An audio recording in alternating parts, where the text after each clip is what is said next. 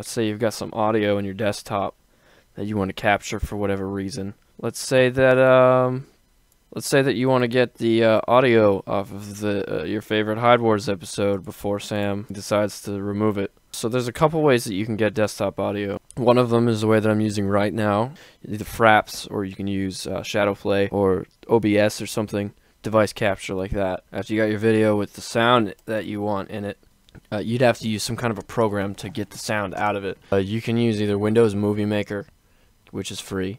You can use Media Encoder, which if you've got Creative Cloud, it comes with it, and you just set your output to like MP3 or WAV. Another way to do it is you can open up Audacity, if you've got it, and then you just make sure that your audio host is Windows Wasapi. You can't use MME, and you can't use direct sound unless you do some weird hoop shit. What you're going to do is you're going to find your playback device. If you're unsure, come on down to your system tray, select playback devices, go on down. I know it's this one, but if you hit play, tech thing, and instead of OK, you'll see some green bars moving around. That lets you know that that's where the sound is coming through. You're going to set these two to be the same. Obviously, it doesn't make sense to set your playback device to your microphone, so what you're going to do is you're going to set your microphone to your playback device. That one says orange, USB, HZ, whatever. Find it there. This is my microphone. This is my headset. It says loopback next to it. So then when you hit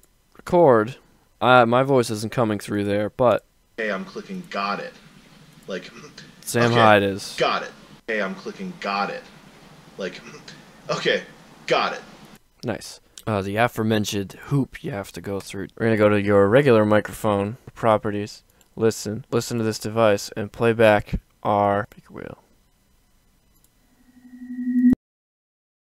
That was not the correct way to do that. So yeah, if you do not have Windows Wasapi, basically everything that you'd want to know about why your Windows Wasapi isn't showing up is right here.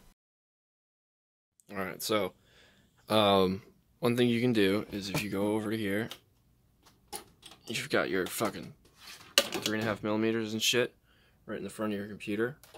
You take your aux cable from your car and you literally plug one end into the headset and the other end into the microphone. If you're ratchet as fuck and you don't have something in her notebook Audacity with Windows 10, or you don't have a graphics card in your fucking computer, and you can't download open broadcast software, this is an option for you.